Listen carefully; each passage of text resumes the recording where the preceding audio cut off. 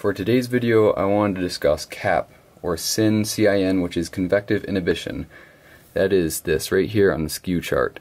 This is where air, in fact, warms as you gain altitude instead of doing the normal, which is cooling. So here on the skew T chart, if you don't understand, this is your millibars. This is from 1000 millibars, which is your surface elevation, up to 100 millibars, which is about 50,000 feet. Here on the bottom, which is hard to read, but you got -50, -40, up to 40 and 50 again in Celsius. This is your air temperature. So right here, this is your dew point in this gray line, which is not easy to see. And then same on the other side is your actual air temperature, which is this other gray line. So like I said, the cap is right here. And the cap is an important part in determining severe weather. So let's pretend this cap was non-existent. Let's pretend this gray line here just continued straight up to here. You would think that would make it good for thunderstorms because air can freely rise.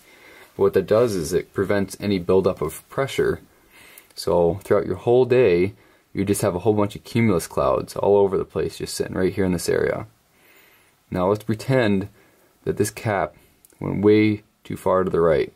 What happens is, regardless of how warm it warms up in the day, in any lifting mechanism such as a cold front, you just cannot break that cap because your air parcel rises and your air parcel is warmer than its current environment, helping it rise. But then it comes into this cap, and then all of a sudden the air parcel is no longer warmer than this area right here, preventing your air parcel to continue and rise. Now, let's say this is a perfect situation here. What happens is, so you can see the ground temperature is about 22 degrees Celsius. And then you have the cap. Well, let's say throughout the day, and it's now 4 p.m., the sun has warmed up the ground and is now about 30 degrees Celsius. This gray line now comes up here.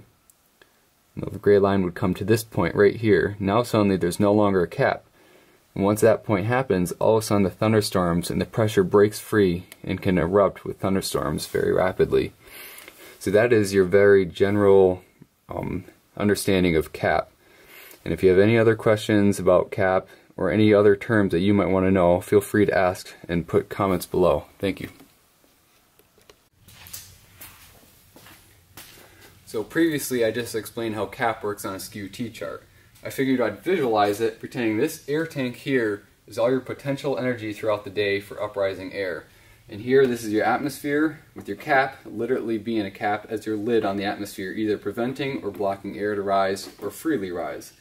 So like I said, no cap is bad, and plain and simple, you have uprising air, and the air just goes out into the atmosphere, and no pressure can build. All you have is a bunch of cumulus clouds building up right here. Now, like I said, the strong cap is bad, plain and simple. Pressure builds, but it just can't quite break the cap. Now, I said a little bit of a cap is good because pressure can build, but eventually it'll break. We'll see if this shows how suddenly the cap breaks and you get explosions and great updrafts.